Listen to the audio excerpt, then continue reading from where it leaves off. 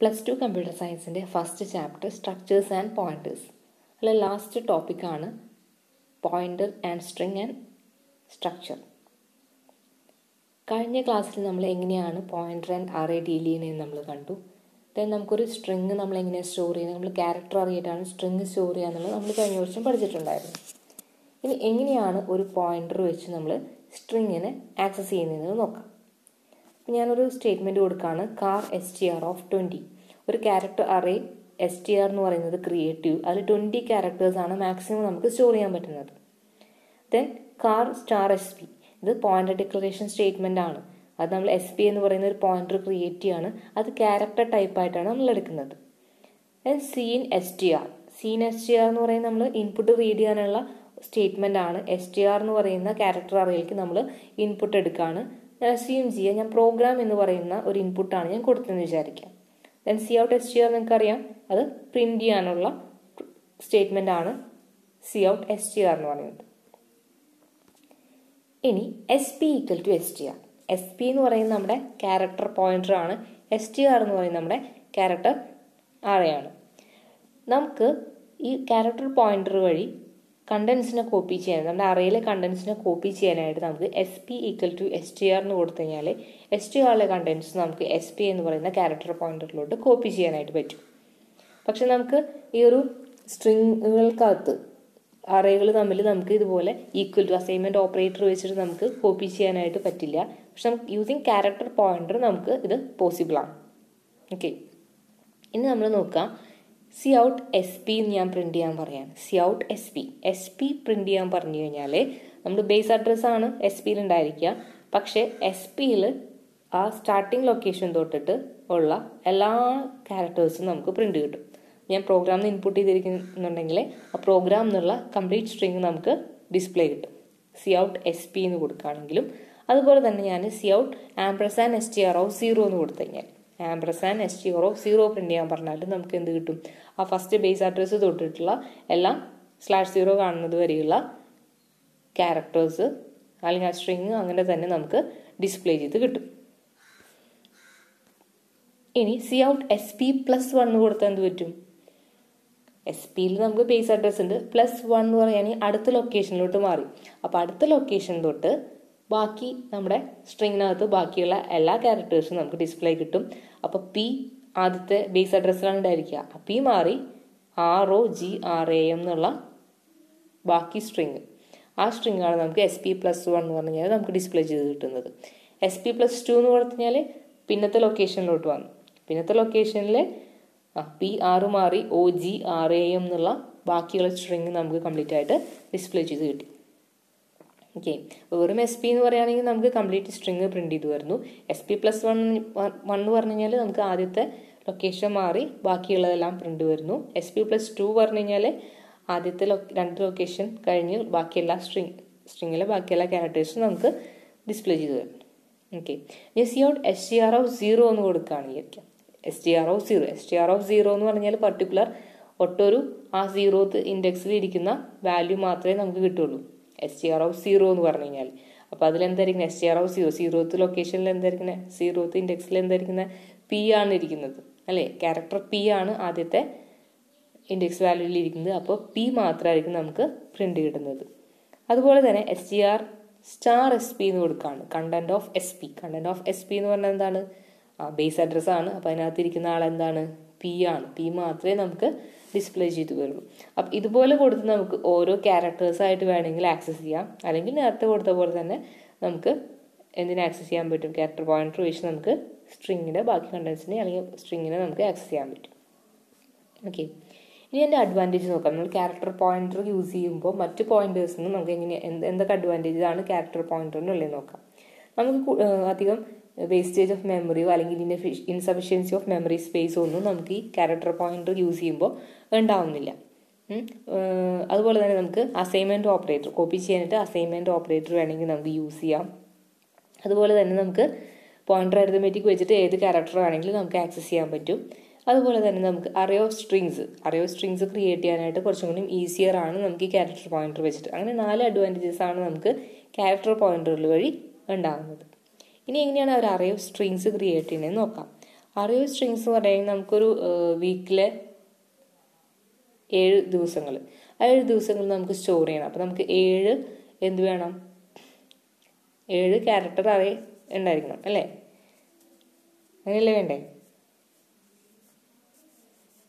നമുക്ക് ഒരു name at A time store ചെയ്യാനായിട്ട് ഒരു ക്യാരക്ടർ അറേ വേണ്ടി വരും.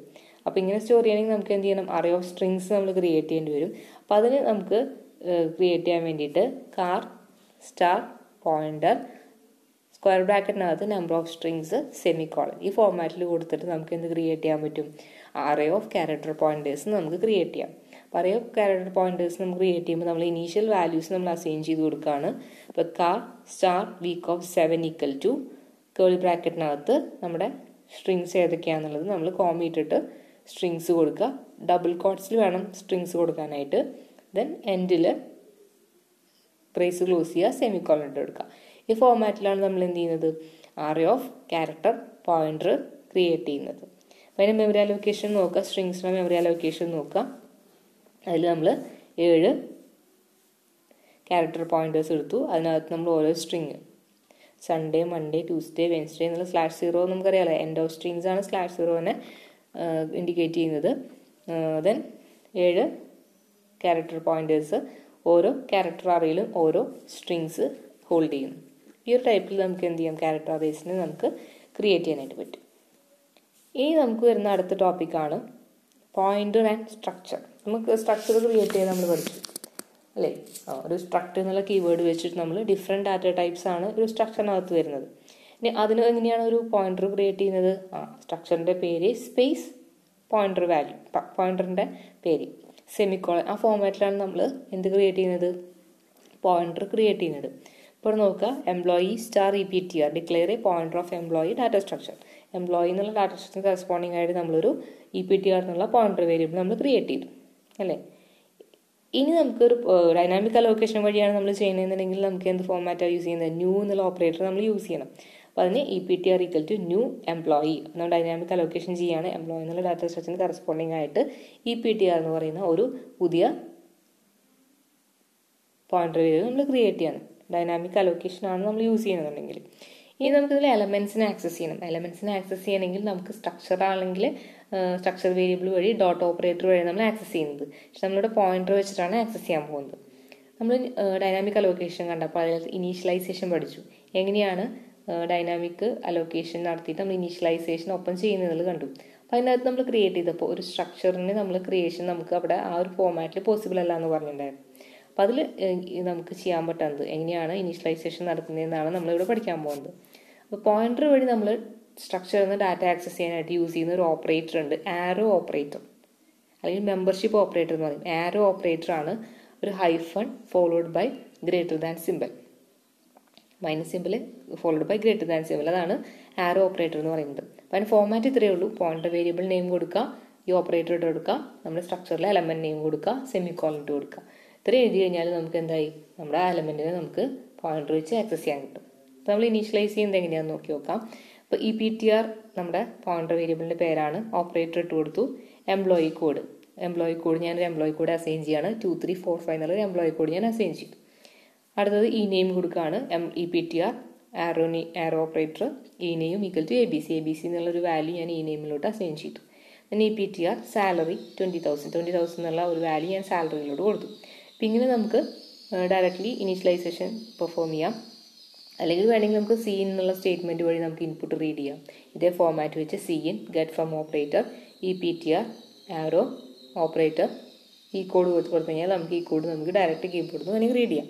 അതുപോലെ തന്നെ ഡിസ്പ്ലേ ചെയ്യാനും ഈ ഫോർമാറ്റ് തന്നെ നമുക്ക് യൂസ് ചെയ്യാൻ പറ്റും.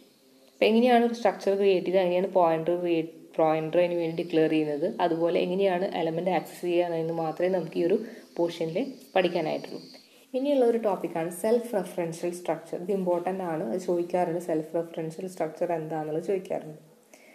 സെൽഫ് റെഫറൻഷ്യൽ സ്ട്രക്ചർ എന്ന് പറയുകയാണെങ്കിൽ ഒരു സ്ട്രക്ചറിൻ്റെ അകത്ത് തന്നെ ആ സ്ട്രക്ചർക്കുള്ള പോയിന്റർ എലമെൻ്റ് ആയിട്ടുണ്ടായിരിക്കുക. ഒരു സ്ട്രക്ചറിനകത്ത് ഒരു എലമെൻ്റ് ആയിട്ട് അതിലേക്കുള്ള പോയിന്റർ ഉണ്ടാകുക. അതിനെയാണ് ഇതെന്ന് പറയുന്നത് സെൽഫ് റെഫറൻഷ്യൽ സ്ട്രക്ചർ എന്ന് പറയുന്നത്. Okay, a structure in which one of the element is a pointer to the same structure.